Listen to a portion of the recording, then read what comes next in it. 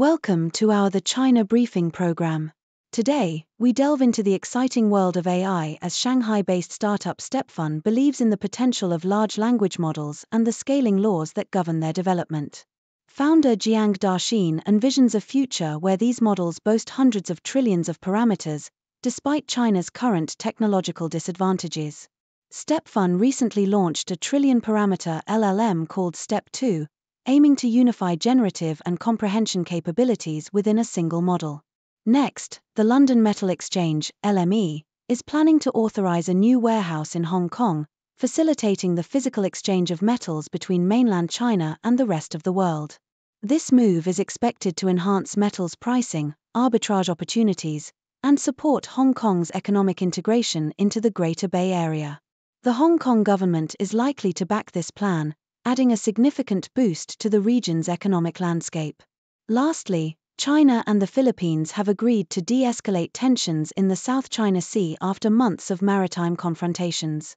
Both nations have pledged to continue dialogue to ensure peace and security in the region, despite external pressures and the complexities of bilateral relations.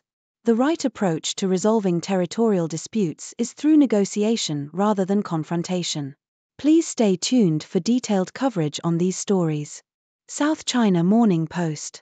Jiang Daxin, the founder of Shanghai-based AI startup Stepfun, emphasizes the importance of scaling laws in the development of large language models, LLMs, despite China's challenges in investment and advanced chip technology. Speaking at the World Artificial Intelligence Conference in Shanghai, Jiang highlighted that LLMs could eventually reach hundreds of trillions of parameters, showing improved performance with larger models, more data, and greater computational resources. However, he noted that diminishing returns are a concern. Tech giants like Amazon, Microsoft, and Meta have heavily invested in advanced technology, validating the scaling laws. Since the launch of OpenAI's ChatGPT in late 2022, over 200 AI models have emerged in China, including Alibaba's Tongyi Qianwen and Baidu's Ernie. Stepfun, founded in April 2023, has focused on developing fundamental models and officially launched Step2, a trillion-parameter LLM, along with multimodal models. Jiang stressed the importance of multimodality for constructing world models and aims to unify generative and comprehension capabilities within a single model. Alex Zhu Jifeng of Chiming Venture Partners, an early investor in Stepfun, mentioned that AI investments are increasingly directed towards applications benefiting from decreasing token costs. Economist Peng Wensheng projected that China's AI market could reach 5.2 trillion yuan by 2030. South China Morning Post. The London Metal Exchange, LME, has a strategic plan to authorize a new warehouse in Hong Kong, which its owner, Hong Kong Exchanges and Clearing, HKEX, supports enthusiastically. This warehouse will facilitate the physical exchange of metals like aluminium and zinc between mainland China and the rest of the world. Given China's status as the largest importer of raw commodities, the move seems overdue. The LME, which authorizes third-party operators to run storage for LME-registered metals, has a global network of 450 warehouses, including locations in Japan, South Korea, Malaysia, Singapore, and Taiwan. Hong Kong's new warehouse will bridge delivery time gaps and reduce logistics costs, enhancing metals pricing and arbitrage opportunities, according to HEX CEO Bonnie Chan Yiting. The rise in green technologies will likely increase demand for metals crucial to electric vehicles and solar panels. Hong Kong's existing logistics, infrastructure, and international financial facilities make it an ideal location. The LME is addressing legal and tax issues and seeking a suitable operator for a 10,000 square meter warehouse. This initiative will also integrate Hong Kong economically into the Greater Bay Area, aligning with local government priorities. The Hong Kong government, as the largest shareholder of HKEX, can play a significant role in resolving legal, tax, and land allocation issues to advance this promising plan. South China Morning Post. After months of maritime confrontations in the South China Sea, China and the Philippines have finally sat down for talks in Manila, agreeing to de-escalate tensions in the disputed region. This development marks the first positive step in their strained relationship for months. One of the most serious incidents occurred at 2nd Thomas Shoal in mid-June, where the Chinese Coast Guard intercepted a Philippine naval mission, resulting in injuries to 8 Philippine sailors. The U.S. condemned China's actions and reaffirmed its defense obligations to the Philippines under a 1951 treaty. Former Chinese ambassador to the U.S., Kui Tiankai, suggested that external interference has exacerbated tensions and called for efforts to eliminate it, aiming for healthier bilateral ties. However, this may be optimistic given the current U.S. administration's critical stance on China's actions and calls from former officials for more active intervention. Public sentiment in the Philippines has turned against China, mirrored by anti-Manila sentiments on Chinese social media. Malaysian Prime Minister Anwar Ibrahim has taken a balanced approach, avoiding China-US geopolitical tensions and focusing on Malaysian interests. He continues to do business with China while not antagonizing the US. The right approach to resolving territorial disputes is through negotiation, not confrontation, as hostility undermines security and benefits no one.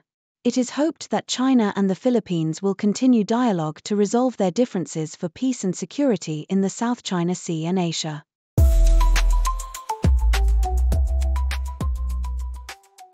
Associated Press. In Asunción, Paraguay, the Mercosur trade bloc faced a critical moment as Argentine President Javier Milei skipped the summit to attend a right-wing rally in Brazil.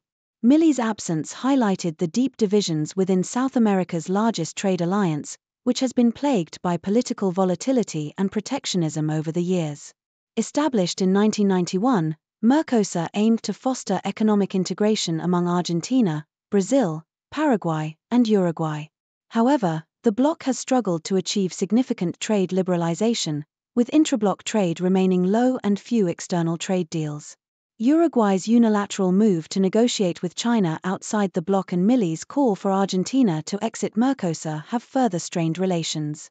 Despite some optimistic discussions about future deals with countries like the UAE, South Korea, and Japan, the summit's low expectations and Milei's absence underscore the bloc's uncertain future. South China Morning Post. As students in Hong Kong receive their International Baccalaureate, IB, and Diploma of Secondary Education, DSE, test scores, the focus shifts from the results to the broader implications of the education system. While high scores are often seen as a measure of success, the true essence of education lies beyond standardized testing. The pressure to excel in these tests has led to a culture of intense competition, with affluent families investing in after-school tutorials and test prep courses to give their children an edge.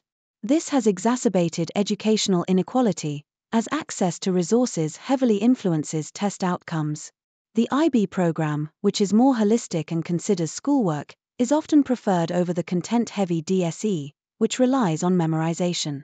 The recent IB cheating scandal further highlights the pressures students face. Ultimately, the goal should be to foster critical thinking and lifelong learning, rather than merely achieving high test scores. Bloomberg. Indian Prime Minister Narendra Modi's visit to Russia marks his first trip there in 5 years, amidst Russia's growing alignment with China. Modi's meeting with Russian President Vladimir Putin aims to reaffirm the historical ties between the two nations, despite the geopolitical tensions arising from Russia's war in Ukraine and its closer ties with China. India, heavily reliant on Russian weapons and oil, seeks to maintain a balanced relationship while addressing the trade imbalance, with India importing significantly more from Russia than it exports. Modi's visit, diverging from the tradition of visiting neighboring countries first, signals India's strategic priorities. The discussions are expected to cover future arms deals, trade issues, and regional security concerns, particularly China's actions in the Indo-Pacific. Modi's trip underscores India's complex diplomatic balancing act between Russia, China, and the West, as it navigates its own national interests in a rapidly shifting global landscape.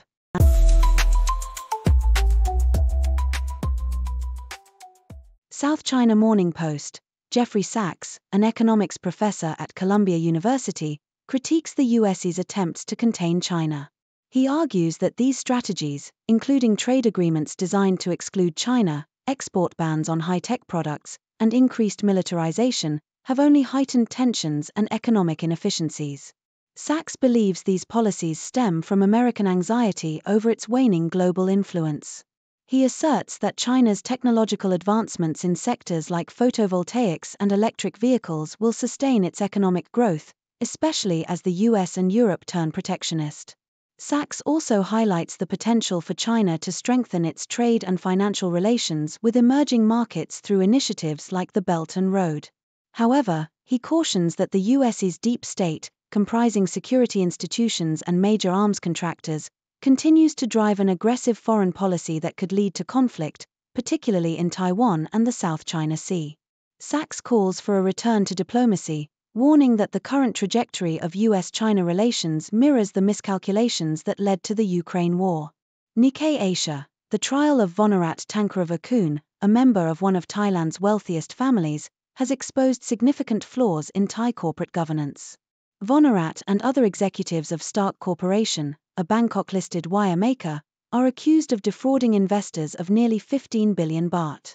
The scandal erupted when Thailand's Securities and Exchange Commission, SEC, charged them with falsifying financial statements to secure debenture offerings. Years of bogus sales and rising input costs led PwC to question Stark's financial health, triggering a bond default and a collapse in its share price. This has shaken investor confidence in the Thai market, already weakened by political instability.